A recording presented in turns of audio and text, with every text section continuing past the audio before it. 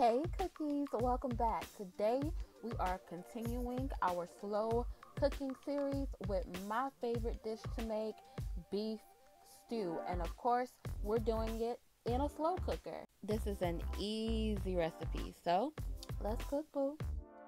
My older cookies know that I hate packaged stew meat. No matter how long you cook that stuff, it will not get tender. So I just buy a chuck roast and slice it up myself in about 1-inch chunks.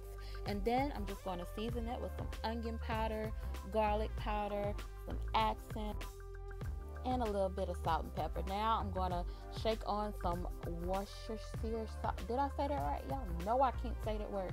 Anyway, shake it on there, and I'm making a mess. I got to get a bowl, y'all. Hold on, boo. Okay, now that's better. That's cute. We got a little bowl. All right, now keep shaking. Shake it like it's something. Shake it. All right, now get out your tongs, and we're going to mix it up a little bit. Get that seasoning and that sauce well distributed. Now shake on a little bit of flour. This is going to help thicken our stew. We want a nice, hearty, thick stew. So shake that flour on there, break out the tongs, and mix it well. Now let's go to the stove. Come on, boo. Now it's time to brown this beef. I'm adding a little bit of vegetable oil to my pan. You can use olive if you prefer. And then we're just going to make sure that we spread that oil all around our skillet.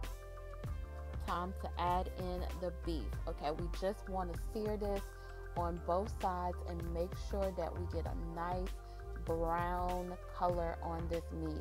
Spread it out. They like to have their own room, child. They're real particular about that. We want it to brown. We don't want it to steam. So give them enough room. If you have to do this in batches, do it in batches. I think I did like 2.5 batches of this meat. But make sure we're not trying to cook it all the way through. No, we just want to brown it on both sides. So we're just going to cook it for 1 minute per side.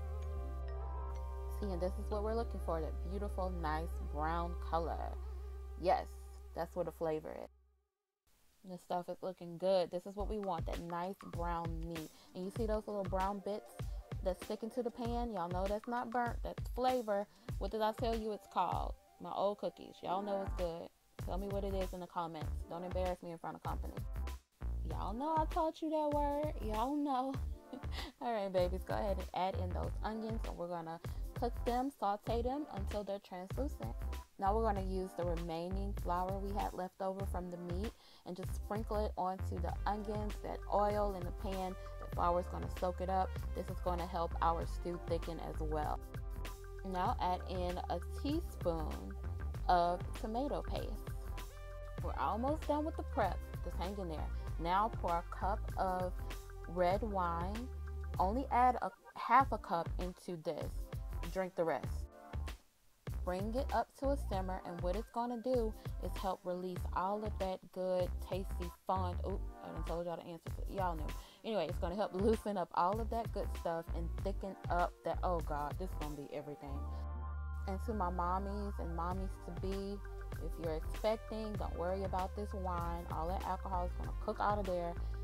You're good, okay? If you are still a little scared, use beef broth. But go ahead and put that into your slow cooker.